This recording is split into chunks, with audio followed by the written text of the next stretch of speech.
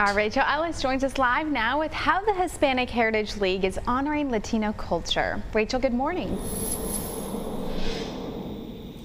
Good morning, Audrey and Devontae. Hispanic Heritage League leaders say this month is a great opportunity to educate the community about the 22 different Hispanic and Latino countries represented right here in North Carolina. Beginning this month until the end of October, there are several events planned. There's a complimentary prescription wine tasting at the Catherine in downtown Winston-Salem with live Latin music on Wednesday, September 29th from 5 to 7 p.m. Beginning October 1st, the Hispanic League scholarship application will go live. It's available to Hispanic and Latino students applying to college with a 2.7 GPA or higher and given at least 20 hours of volunteer time. On Friday, October 8th, there's a Facebook Live event called Saber de Casa where people can follow along to a cooking show, travel video, and music.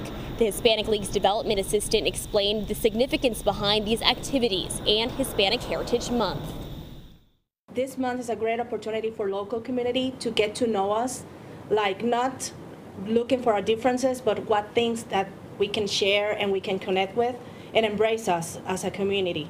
I think with all this pandemic, it is something that we need to learn, that we need to be together as a community to be and go forward. And I have a link to the Hispanic Heritage League's website on my Facebook page. Hispanic Heritage Month runs through October, and the final day is October 15th.